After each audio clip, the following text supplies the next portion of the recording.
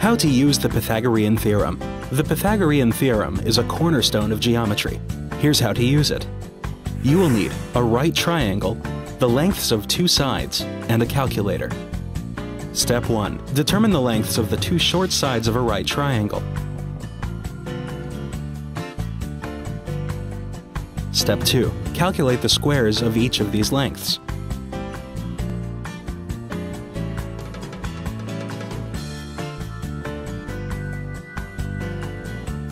The square of a number is the number multiplied by itself. The square root of 64, for example, is plus or minus 8, because plus or minus 8 multiplied by itself equals 64. Step 3. Add the squares together and take the square root of the result using a calculator.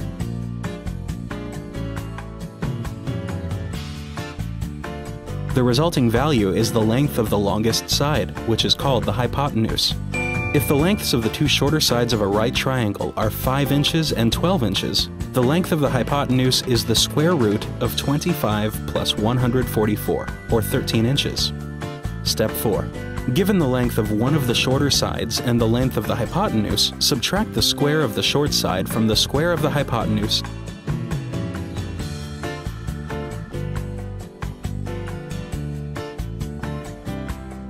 and take the square root. Did you know Pythagoras' theorem was probably known to the Babylonians 1,000 years before it was attributed to Pythagoras, who lived from about 596 to 475 BCE?